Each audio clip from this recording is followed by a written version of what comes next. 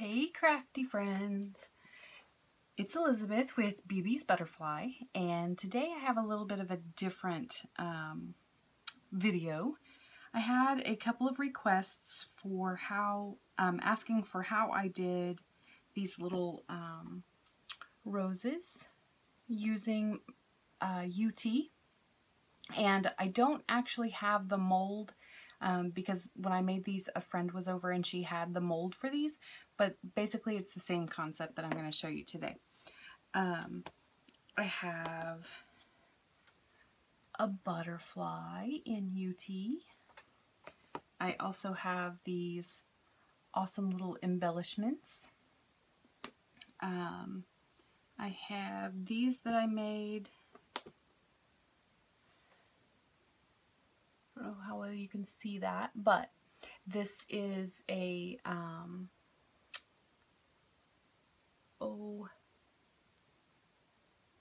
whatever you call it. Anyway, I don't know if you can see those real well, but it's all made with UTEE, and what UTEE is basically ultra thick embossing enamel. And this one is by Ranger.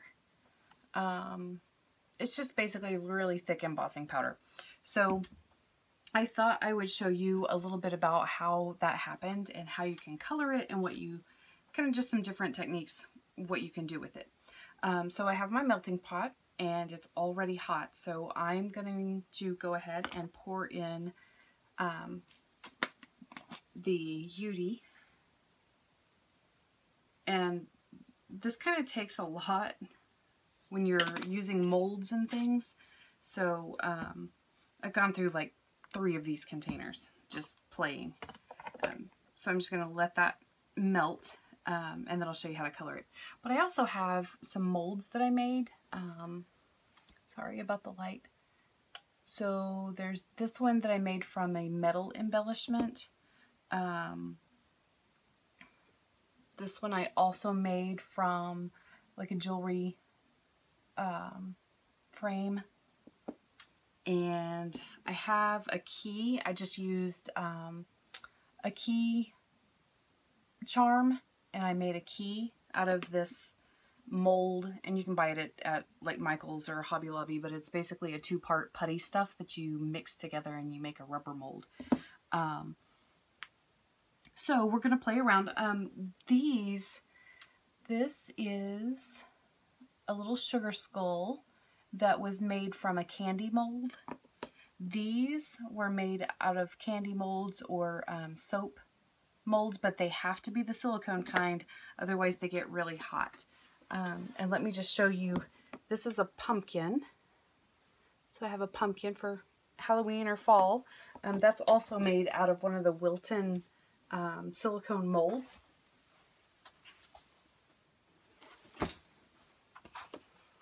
So something like that. These are pretty deep, so they take a lot, so I don't fill them all the way up. That's why they're kind of thin. The rose molds we did fill completely, so it's pretty thick. But they're lightweight, and it's basically plastic. You're not going to break it. And these I made just out of some scrap UTEE leftovers. So, all right, let's take a look and see. Yes, we're getting really melted. If you can see my melting pot. You don't want to stir this too much before it gets completely melted, otherwise you get a bunch of air bubbles and then you kind of have a mess. So try to just kind of let it do its thing, but you don't want to overheat it because then it starts turning yellow, unless you're going to color it. If you're going to color it, then you know that doesn't really matter. You definitely need a heat-proof surface and a silicone spatula, a heat-resistant spatula. Alright, that's pretty well melted. The great thing about these non-stick craft mats is you can lay it down and it won't stick. So I'm going to move some of this out of my way. This one is a lot of fun to do. I'm going to show you how to do it with a stamp. All right, so first things first, I'm going to show you how to color it. You don't want to use anything liquid in your UTEE to color it. Alcohol inks won't work, paint won't work. Anything that's a liquid base, you don't want to use in there because it won't do anything. But you can use some of your embossing powders that are colored. I also have some pastels that I like to grade up in real fine. And I also have this, which is a lot of fun because it is actually, it looks like embossing powder or it looks like mica powder, but it's really just eyeshadow. I just had a bunch of colors that I didn't use, and so I scraped them out of their little pots, and I put them in these little jars. And this butterfly was colored, the UTEE was colored with this eyeshadow, so it does work. I have, let's see, I don't think this key was colored with it. This one was colored with this eyeshadow that I scraped out, so that works. This was colored with a combination of colored pink UTEE. Oh, I've got funky hands today. Pink UTEE and some of the pastels. As you can see, we just scraped off some of the pastels into the UTEE. So I think the other great thing is, once you're finished with your spatula, you set it down, let it cool, and then you can just remelt it. So you don't waste anything. So anything that you're doing with UTEE, if you have leftovers or just a little bit left that you're scraping out, that's why I made these little flat back pearl things. And you can make them teeny tiny or big. You can put rhinestones in the center. Glitter, obviously. This one is just colored with gold glitter. So let's get started with something. I'm not sure. I'll go ahead and use some of the eyeshadow. I have some bronzy colored eyeshadow that I made. So I'm just gonna, you don't need a lot. You see, that's just very little. Sucker's smoking. And I don't know why.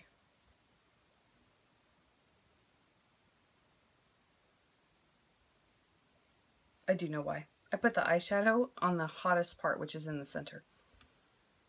So it was kind of burning the eyeshadow. But once you put in your eyeshadow, you can just stir, stir, stir until you like it either swirly, or if you want full color mixed in. You just keep stirring. The more you stir, the better mixed your whatever color you put in there will be.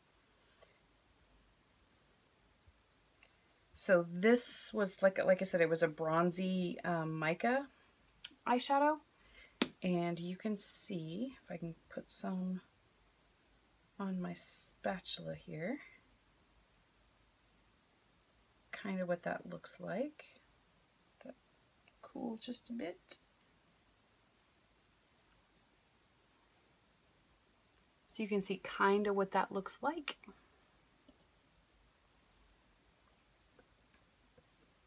And, you know, the more, like, again, the more you mix, the better the color will be. The more even it will be. If you like it swirly, leave it swirly. Alright, so I kind of like that, but I think I want it a little shinier. So I have a bunch of glitter, and this is just regular glitter that, you know, Martha Stewart glitter or cheap dollar store glitter. Let's see what color. I think I'm gonna go with, think I'm just going to go with this one. This one's kind of pretty. It's a light gold. Just going to sprinkle some of that in there. You don't need a lot.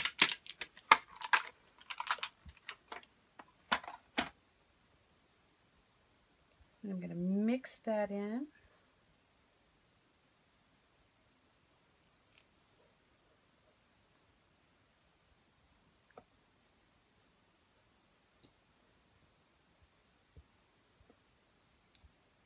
Again, just mix it. If you like it marbly, leave it, you know, not fully mixed. If you want it completely even, keep mixing until you get it to where you want it. And then when you're there, you can set your little spatula aside. And I'm going to do this mold right here. And all you do is set your mold down and just pour the UTEE into the mold, and be careful because it is very hot.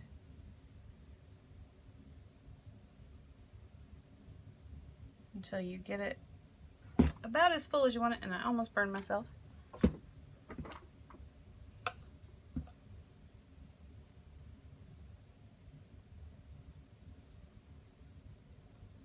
That was really hot. Okay, I'm gonna let that dry for a second. And I have something sticky on my fingers. I don't know what it is. That's why I keep baby wipes around. All right, and then you let whatever mold you're using, you just let it cool completely. Okay, so while that's cooling, I'm going to show you how the pastels, how you can kind of change the color a little bit just by grading in some pastels. And I think I'm going to do, since this is kind of a brownish color, and it is a little translucent, but I think I'm going to go ahead and make it opaque by adding brown pastel. And all you need to do is just take something and shave in some of that pastel color. I know you people that are artists are freaking out right now, going, what is she doing? And this was a pastel set that I got, actually I got it at the thrift store, but it's Master's Touch Fine Art Studio. I think you can buy this at Hobby Lobby. Sorry. And I believe the original price, oh, there it is, was $12.99, but I got it for $2.99. And it was hardly ever used, because there are only a couple of places that you can tell it was even used. So anyway, all right, so I scraped some of that in here, and now I'm going to stir it some more.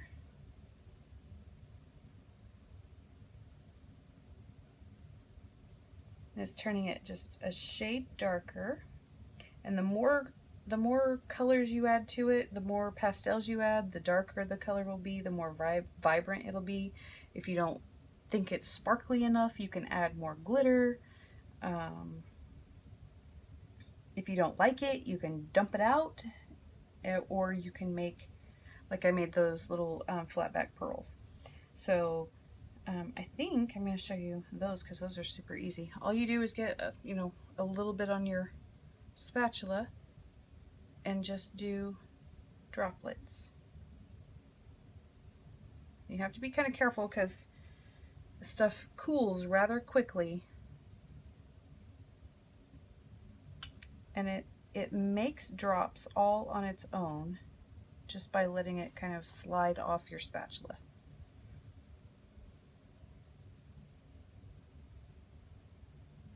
And you can do teardrop shapes.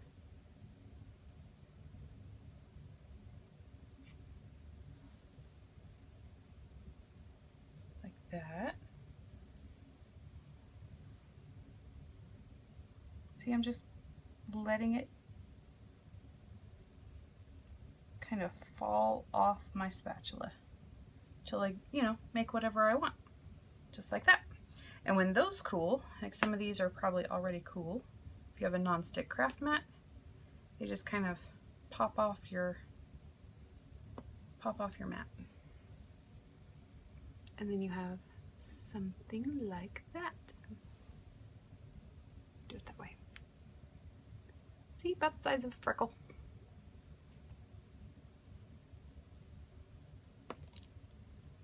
And they're, you know, a little bean.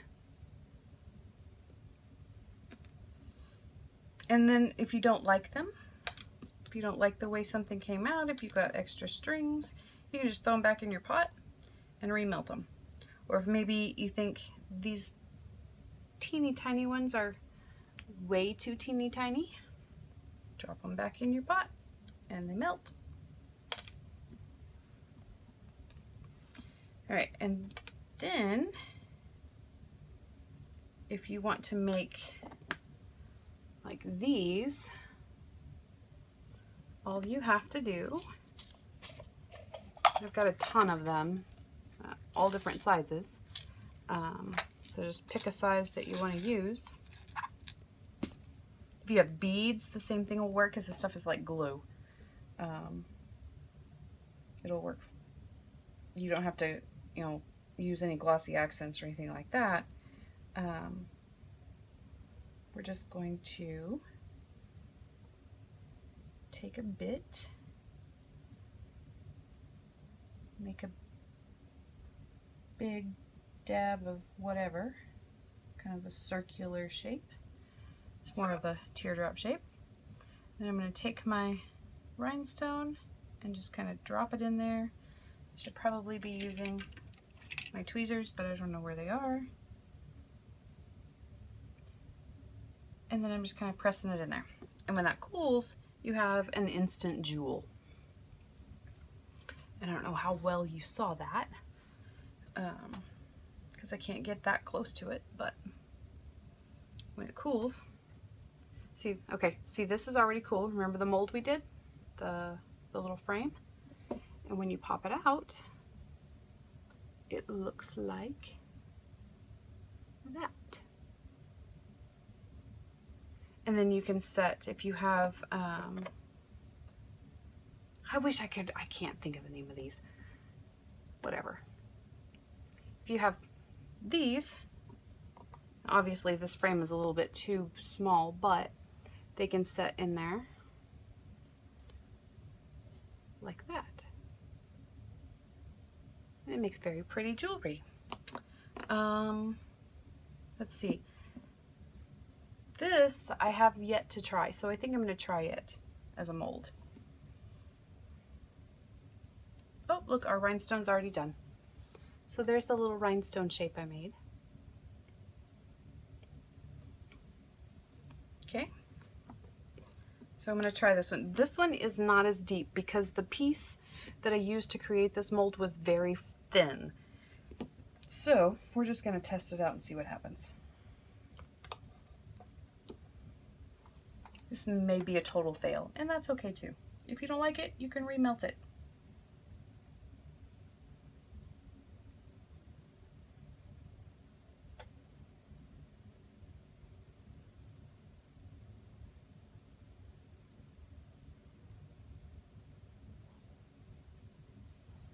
What you don't want to do is try to do a double pour, because then parts of it starts cooling and it just doesn't work out real well. So we'll see. I didn't obviously have enough, so my mold isn't completely full, but we'll see what that looks like in a few minutes.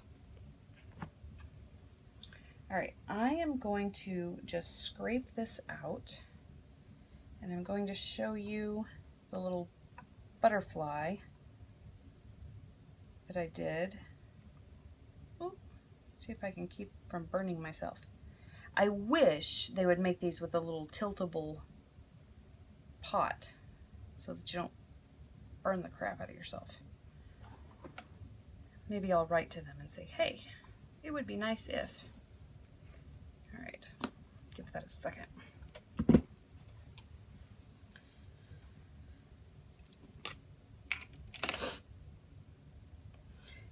Okay, to clean this out, because you're going to have some left. To clean it out, all you need are some paper towels.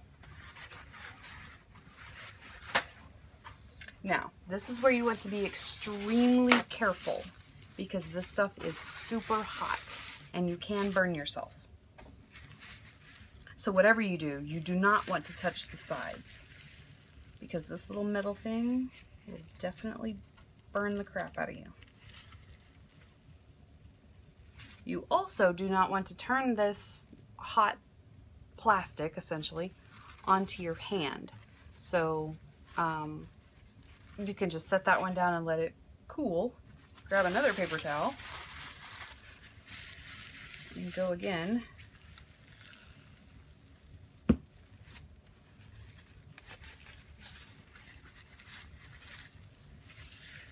And just try to wipe as much as you can out of there.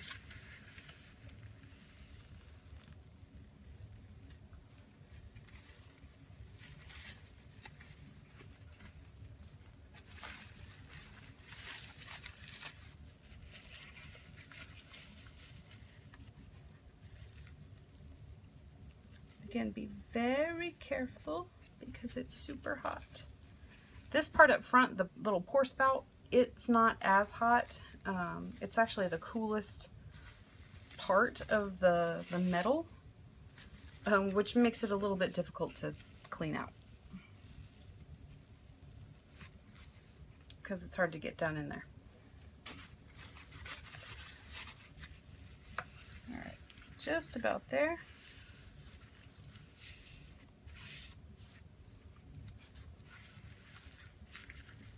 In this one little corner.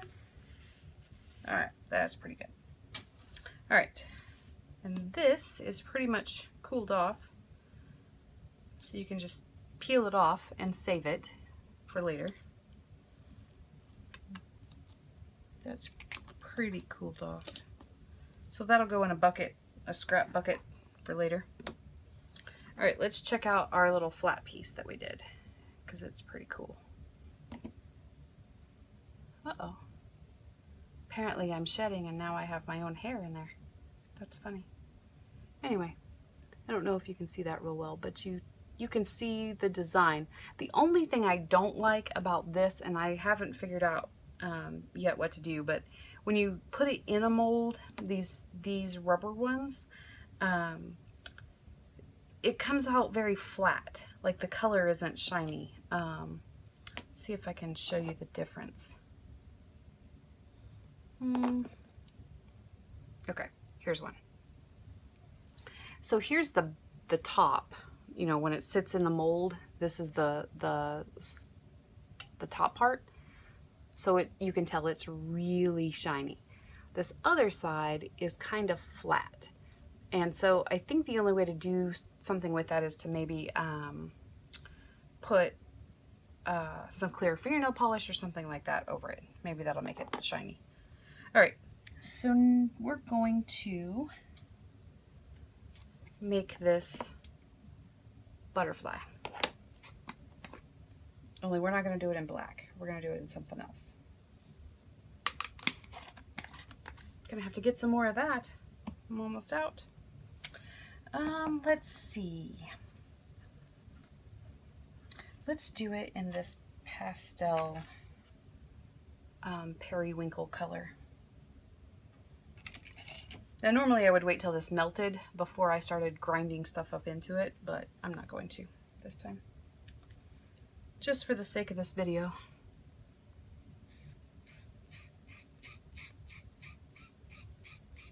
And I'm just scratching some of this pastel into it. I think this is kind of like chalk, maybe. I don't know. I'm not an artist. I mean, I'm an artist in my own right, but I don't draw and paint and all that, you know. I'm not that awesome. All right, so this is starting to melt. I'm just gonna put the lid back on for a little bit, because honestly, putting the lid back on your melting pot while your UTEE is melting is the best way to do it, because it kind of keeps the heat inside. So while that's doing that, I'm gonna move some of this because I'm going to need a pretty large surface. These are awesome because you can use these on cards, or you know, like the little wax seals that people use whenever they seal an envelope. This is a card I made, but I just want to show you kind of what that would look like on a card as an embellishment, or on a tag. I mean, obviously this tag is too small, but if you know, put it on a tag, that what's really cool is kind of the background design of the tag kind of shows through, so that's kind of cool. Here's the tag I was working on. I'll show this in another project, but wouldn't that be awesome on a foil tag? That would be cool. So you can use these for lots of things. All right, checking on the UTEE. Looks pretty melted. So I'm going to stir in that pastels, the pastel that I ground up into it. See what that looks like. You can also use the like perfect pearls. That'll give it more of a shimmer, like a pearlescent color. And when I say perfect pearls, I mean the powder. You can use mica powders, anything, again, that is dry, like a powder. You don't want to use anything liquid. It just, for some reason, there's something about it, it just doesn't mix in. All right, that looks pretty good. This is more of a pastel blue, but that'll work. Kind of wanted more of a pastel purple, but we'll go with that. Because you know me, I like purple. Okay, so that looks pretty mixed. So I'm going to give that just a few more minutes while I prepare my stamp.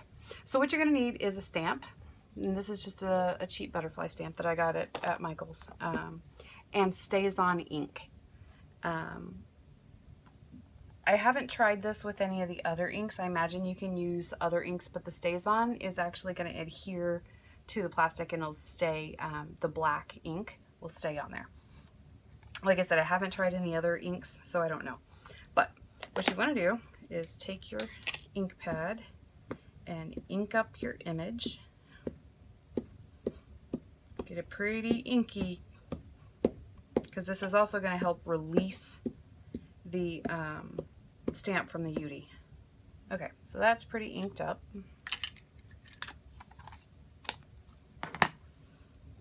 Move that over just a bit. All right, and you got to be quick because the stuff dries pretty fast.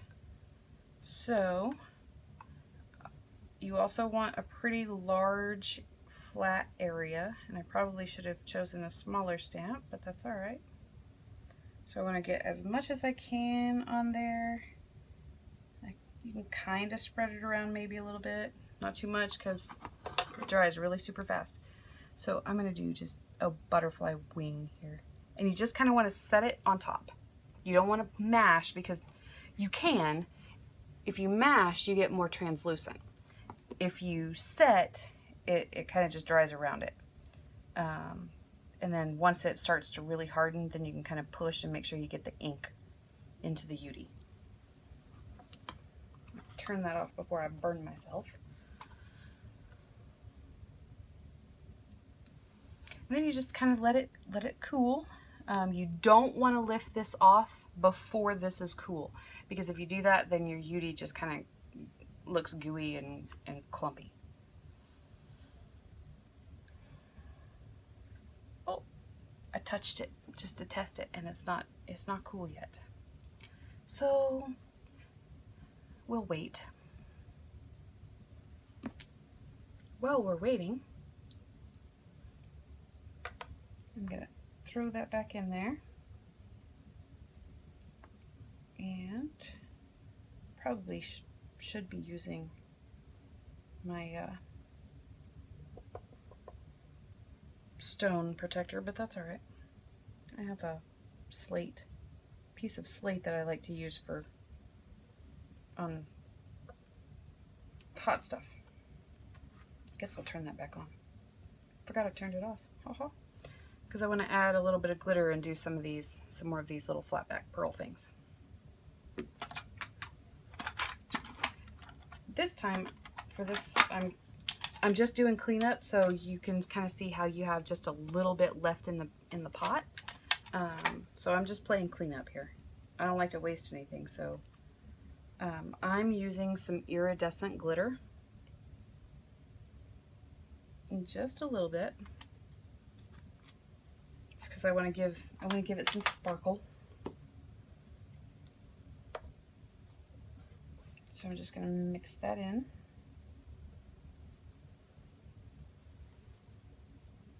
The center of your melting pot is the hottest place. So if you find that maybe your UTEE's not melting real well, just kind of scoop it up to the center, and it'll melt a whole lot faster, because that's the hottest part of your pot. All right, so I'm going to do a couple of these pearls. Oh, these are going to be pretty. Just some little droplets.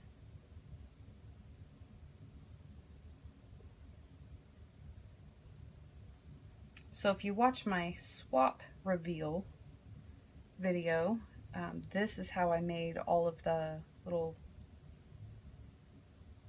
plastic looking embellishments, or resin looking, whatever you want to call them. I just used my melting pot and some UTEE.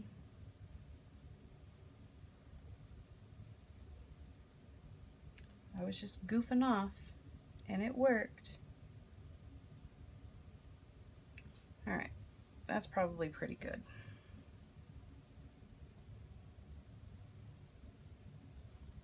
So I'm just going to kind of scrape this all to one spot here. Okay, so let's check our butterfly.